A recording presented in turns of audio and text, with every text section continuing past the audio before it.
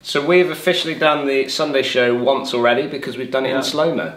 So this is now a bit of deja vu going on here. So this is now Sunday show take two.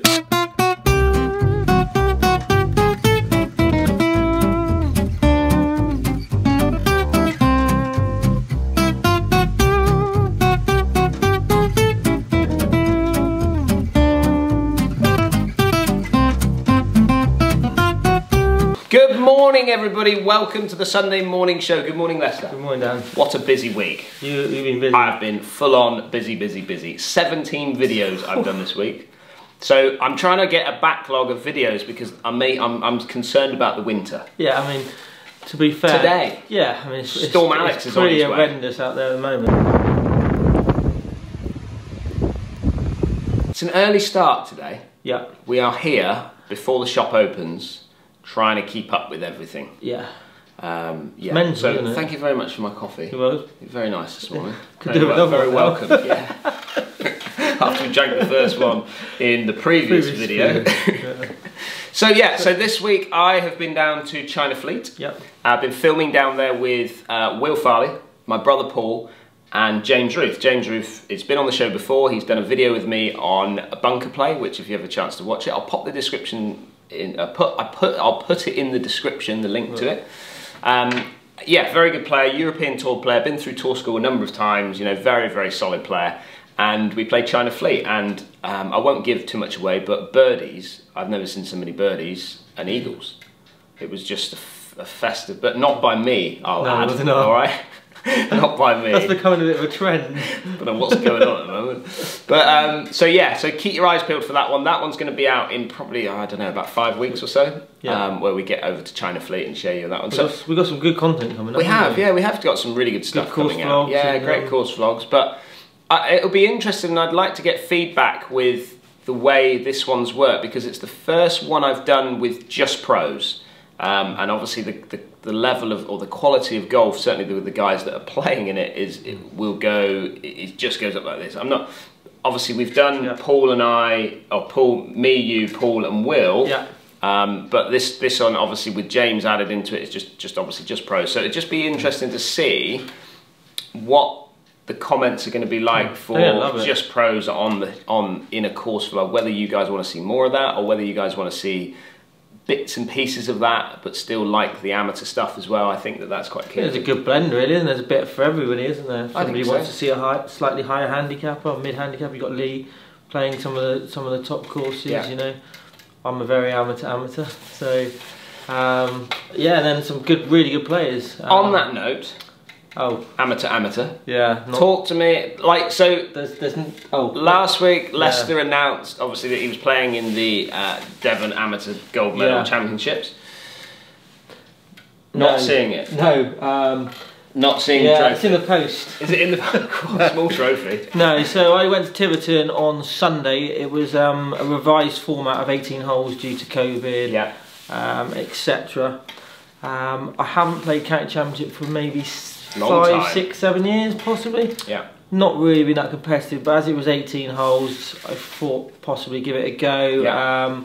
Also need to get some rounds in. I've struggled to play Saturday. It's so busy up here, and I play football. Yeah. So just to get a round in as well. Played Tiverton, which was unbelievable. Really good condition. Greens were as good as I've putted on anywhere this year. So thanks to George and his staff at Tiverton. So what happened then? Because ultimately you were going to go, you said you're going for it. Yeah, right? I said I was going to hit driver everywhere, got there, and I remembered how tight it was. And I said 4 under was going to win it. Yeah, no, that would have won it by 4 shots. Would it? Yeah. Well, I did say it'd win it. It was windy to start with. The greens were quick but bouncy. Right. So it almost played a little bit linksy, even though it's a tree-line golf course. Yeah. Got off to a decent start, birdied the first. So par 5, hit 2 iron, just short of the green, chipped and putted. Tight, narrow hole. Yeah, you can't hit it right off the tee, lose your ball. No, be gone out. Right. Couple of mistakes. The third hole's a quirky hole. Yeah. Made it. It's on a slide of a mountain with water on the right hand side. Yeah. Made a 7, literally from nowhere on there, and then I had 38 putts. I was going to say, what happened with the putting then? Yeah, not good. I used the Scotty Cameron. which I haven't really. But you love the look of that stuff. I love the look, yeah. I mean, it's one that you come to the shop, you keep picking it up, you like the look of it. I can't blame the putter, it was more a case of how were you I was chasing a little bit. Once I'd made a couple of bogeys, I was thinking, I need to make this, and I was knocking it 4 or 5 foot past and then missing back. Right. Were you anxious at all over your putting? No, not really. No, I still felt confident. Yeah, good. So I shot. I had 80 in the end. I also had a bit of an issue with a lost club. Oh yeah. So, where is that? No, I don't know. Everywhere? No, I mean, because with our course vlogs, we obviously play lots of places. We're rushing a little bit. Picking up other people's clubs. Yeah, and I've literally had no lob wedge. So I got on the second hole, went to pull out my 58 and realised it wasn't in my bag. Thought it might be in my car, but it wasn't. So yeah, I had no idea. Possibly at Ashbury. Not sure. So I didn't have a lob wedge, which wasn't. That's not the main blame. But there was one by Jack Pope, so Ryan Pope's brother. Yeah, shot level par, 70. The standard scratch went up to 73. So you didn't go up 0.1? It was a non-counter, so it was only for reductions only. That's how difficult it was. So I think I was 23rd. You said you were either going to win it or go up 0.1. Neither. Neither happened. So I finished 23rd, which wasn't great, but if I'd putted better, I could have been mid-70s probably realistically. Yeah, but it's something to build on, I guess. Of course it is. At least you're back playing a little bit. Yeah. And on that note, I've got a question from a chap called Rob Long. Oh, yeah. Okay, and this I think is it a long question? Well, it is a little bit of a long question, yeah. But question to discuss: when you start, you're a keen golfer. You improve, you practice, your handicap comes tumbling down, and he says, fast forward a few years, and you start playing off scratch. Yeah. Okay, so obviously, for you to play off scratch, you have to be an elite, like we're talking about, an elite player here to number one to get to scratch, because that's obviously a very small percentage of anyone in the world gets to scratch. So he said that. Then you don't play in competitions because you're always up against 18 handicap golfers who are having a good day. That can be taken however you want to take that. But then not good enough to play for the county in big amateur competitions. There are tons of low handicaps golfers who are being lost to the game. What would you say to that? Because I have to agree. I would have to agree with what Rob is saying. There, I'm not going to say that him coming up against 18 handicappers should put him off playing golf. And you know, for me, when I was playing at that level, so playing club golf in club competitions, I wasn't going for a net golf. I wasn't going for the winning of the net event. I was going for the scratch win. So I hope that the golf club that you play at has a scratch event on each event, because that would be wrong for the club to not do that, I think, because I think it's something for scratch golfers to have a go for. Yeah, definitely. But there are a lot of players out there. Lots of my friends are in that boat, I would say. It's a tricky one, because you get to a certain age where you've almost reached your level. So when you're 18, 19, if you get off scratch, you'll get in county second team. You might even get a few first team games, because they're thinking that you're going to improve. But when you get to sort of late 30s, 40s, and you're off scratch, you're not going to get picked unless you're +2, +3 handicap, because you're not. They're thinking the 18-year-old who's off scratch is going to improve and get better than you, which is true. I would say that's where I've been for the last 5, 6 years, and this whole YouTube and the experience I'm gaining from playing on your channel and being on your channel has inspired me to play golf. So I'm of that. You literally stopped for a while, didn't you? Yeah. Not stopped, but you were happy not to play. No, I mean I'm not a at the moment. I'm not a winter golfer. No, so your clubs literally will go away. From now, generally the last 5, 6 years before we started doing the channel, end of September, October, clubs will go away. Probably pull them out in March. Might hit a few balls in the studio on a few Sundays, but not play on the golf course. So what happens is, I think, is that when you think about the county, they have, I suppose they feel like they have a job, or part of their process is to develop young kids into potentially becoming professional golfers or making a career in golf. And the focus maybe has shifted to helping them develop and train them up, so getting them into the county teams, things like that. But when I played county, I was like at 16, 17, obviously I was one of the youngest players in the Southwest playing, let alone Devon. Yeah. There was a lot of older guys playing in it, which was great, which is not the case anymore. So a lot of those guys that I played county golf with, you would be one. Tom Woodhouse, I would say, is another one. He played on Sunday. Yeah, he great golfer, +1, scratch golfer. But nothing he doesn't play in anything because he doesn't want to go at 40 years old or 39 years old. He doesn't want to go and play in a team with 16, 17, 18-year-old kids, basically. He wants to experience. So his golf has kind of taken a bit of a back seat in that way for county golf. So I do get what Rob is saying with his question. I mean, just a sort of side point on that. The two lads I played with on Sunday, I played with a lad called Elliot from, I think he was at Fingal to start with, but now he's at Exeter. He's off +1, and he's 17, and he was a really nice lad, really good golfer. Yeah. Like, yeah, one of the bright young hopes of Devon, but just a really nice guy. And the other lad was called Jack from Tavistock, slightly older, off scratch, really good player as well. Got on really well, both of them. Thought they were great lads, really good company. Enjoyed being on the golf course, and that's what I was more concerned about, that because I'm not that competitive. I'm going to take a day to go and play golf somewhere. I want to enjoy it. I want to have a chat with people. I want to enjoy my day. I don't want to be playing with people that aren't going to talk to me. Who are in the zone of playing the tournament. And they weren't. They changed my whole perception of what it would be like to play county stuff. So what is the answer for someone like Rob? Set themselves personal goals. I mean, my personal goal at the moment is to maintain a scratch handicap for as long as I can. I've more or less done it on and off for the last 10 years. I've crept up to 1 but got back down almost as soon as I went to 1. So try and keep a scratch handicap. Try and, as your own personal pride, it's nice to say I'm a scratch golfer. If that doesn't happen and I personally went up to 1, 2, then I'd be thinking, well, I want to go back to scratch. So maybe set yourself a personal goal. I also think, because when I used to manage the Devon second team, the Devon second team was kind of falling apart in a way, because a lot of counties weren't getting involved with it. Because it was an extra expense, wasn't it? Well, it was an extra expense, but there was a lot of people. So when you finished playing for the first team, when you hit, let's say, 25, 30, okay, stop playing first team kind of thing, the next thing on from that is senior golf. The senior golf in England right now, I think in the UK, but certainly England that I know of, is exceptionally good. You know, you think about the guys that we've got here, Pete Bicknell, Tim Aggett, who was secretary. He finished second on but County Champs. You know, Graham Ruth, all these guys who love competitive golf, played county golf as youngsters and have worked their way up through, still played county golf in their 40s.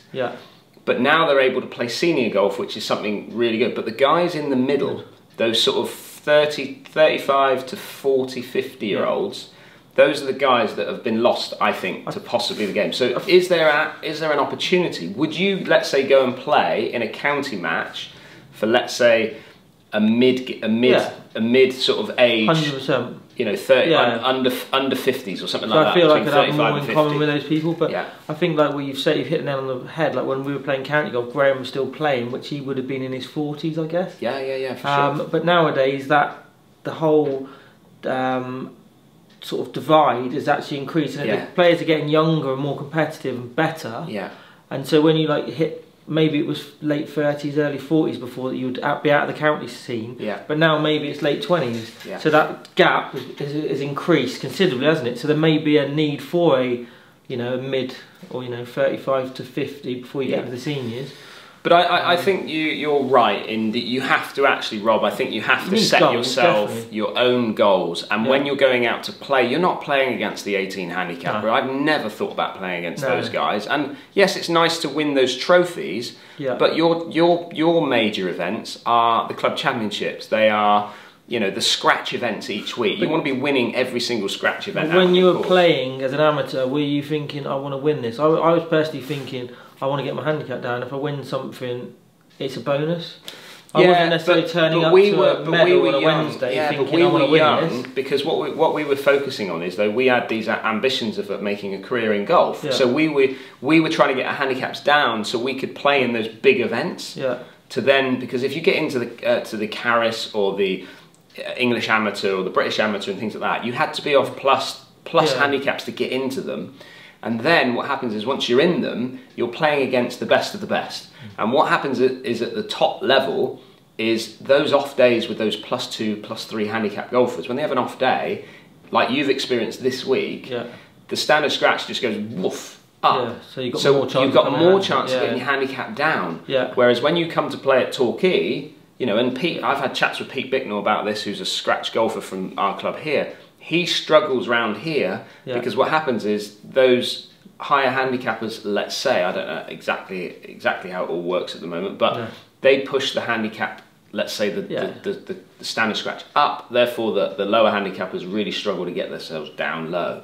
So what I'm saying is we were trying to get on a path to get to there, whereas Rob is saying that he's not really ambitious. He's not ambitious. He's not set a goal to go and play in those things. His lifestyle probably doesn't allow that. But I think the personal goals have got to be, you know, how long can you play off scratch? Could you get a bit lower? You know, it's hard. Yeah. And I think he's absolutely right. There has been a little bit of a loss of focus on our age group in amateur golf in some ways. Yeah, I mean, it's a topic I could talk about for hours. We could, and we probably have rattled on a bit. Yeah, I mean, just because of the fact that, like, for here, the South Devon League team, it's any handicap up to 14, but generally it's off a handicap. So they only pick a couple of low handicappers, a couple of scratch handicappers. Because they want to win. Yeah, and the couple of scratch handicappers at this club are more competitive and better golfers than what I am. Yeah. I'm first to admit that. So I only get in the team when one or two of them are away. So I'm almost in limbo because you've got everything's handicap in Devon. Really, we have the Parker Trophy, which is scratch, but it's on a weekday when I'm generally working. I get play the odd one, but most of it Paloette's handicap. Yeah.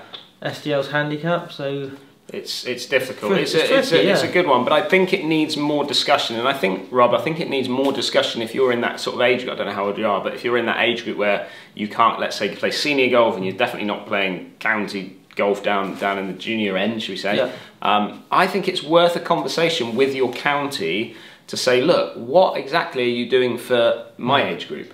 You know, because you're all paying your fees for these counties to help you out and represent the county and do the teams and things like that. Where is that age group being covered? Right, I've got a question for you. You've got a question, and this is from Millsy Dave. So I'm going to say his name's Dave Millsy. Dave Millsy, yeah. He is talking about the Padraig Harrington step through. Okay. Why does he do it? Would it benefit him doing it? Yeah. That's probably the summary of it, really. Okay, so the step through by Harrington. Step through, yeah. I mean, why did Harrington do it? I mean, it was a thing he did 2-3 years ago, wasn't it? There was a big hoo-ha about it. All the commentators, the PGA pros on Sky were covering it. It was literally the topic of conversation. I did a little bit of research. I can remember bits of it, but he's someone in his 40s at the time, and he's mid-40s now, who had back and neck issues. So the modern swing, you'll know more about it than what I do, is very much stable lower body, big rotation. Using the back. Basically a power move, isn't it? But with not much leg action, whereas in the past, Nicholas had a left foot movement, Lee Whitaker left foot lift. Left foot, So they tended to use more leg action than what the modern day player uses. So it was partly because of his neck and back issues that he was doing that move. Okay. Do you want to add anything to that? Well, I've tested it. We did a bit with Mark Crossfield on Mark's channel, and in the scrambles when we were playing, Mark would actually do it. So there are gains to be had. There will be no links below for that one. No, there will be no links below. Abu Dhabi. He was doing it in Abu Dhabi actually. Yeah. And there was definitely, we could see, even on the monitor, you could see that his numbers were improving by speed, should we say. But he was definitely getting more yardage when he got onto the golf course with it. So there are gains to be had. And let's be honest. Negatives? Negatives are, then he started to spray it a lot. Yeah. So he couldn't manage the club face from that position a lot. So he would get lots of different. I mean, it's a change to the golf swing, isn't it? Yeah. It's a change to his golf swing. So what Mark was doing is he was getting lots more shape. Okay. So he was creating a little bit more shape out of when he did it. So he was obviously changing face to path in some ways, and then on occasions he would struggle to control that. Yeah. Now let's be honest.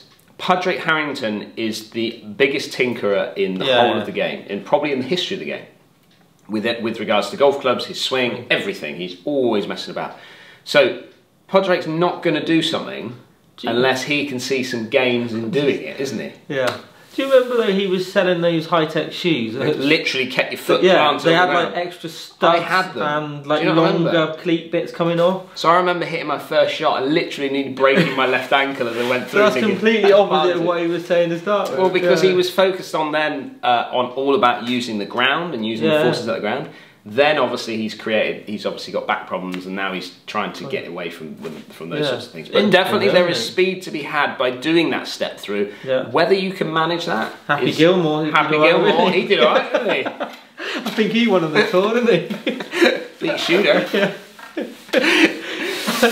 So this week, should we wrap it up for this week? Yeah, I think we've talked a lot of rubbish, haven't we? The shop needs to be open. Yeah. So this week coming up, we are at Le Day again. We're just going to finish off what we've done over in France. Are we playing that little 9-holer? We did the little 9-hole at Le Day. Well, I just love the fact that we find these little, tiny little par 3 courses. And it was really tricky. It was really tough. The greens are really small. But short game has got my forte, as we know. They called it a pitch and putt. It was harder than that. It was not a pitch and putt. It was a proper par 3. Greens were good as well. Yeah. Greens were great, rolling good, and it does come down to the last hole, doesn't it? Yeah. So end of the day, it was really hot. It was a long day as well. Long day. We'd already played 18 holes. We were actually supposed to be going off to do B-roll, but we found this little course and we thought we've got to share it. We've got to share it. So we went and played it. So we've got Le Day, and then we sit down over a beer and we have a bit of a chat about our experience about playing in France and doing that. Your trip back there for a number of years. Lee's never played in France. So we just talk a little bit about that, talk about our experiences, and hopefully when this lockdown is all over, everyone can have the opportunity to get out there and experience what we've experienced as well. So it'll be some good stuff. It was brilliant, wasn't it? And you know, again, thanks to Graham and the team for putting it all on and organising it for us. Definitely check out his website and absolutely. Book in with him when you can. In all the course logs that I do, if you go into the descriptions down below, you'll see a link to getting out there if you want to make a plan to get out there for next year. Hopefully we'll get out there again one day. We will. We definitely will. I'm looking forward to it. Yeah, me too. Right, I think that concludes our Sunday show. Yeah. Thank you very much, Lester. Thank you very much for tuning in. Don't forget, if you are not a subscriber, make sure you hit that subscribe button. Ring the bell, because if you ring the bell, you get some notifications on videos that we... And sometimes they go out at random times, don't they? Yeah, we do, yeah. Occasionally we do mess up and set them out at midnight. Woke everyone up. But we weren't popular that night, were we? Thank you very much. See you all again next Sunday.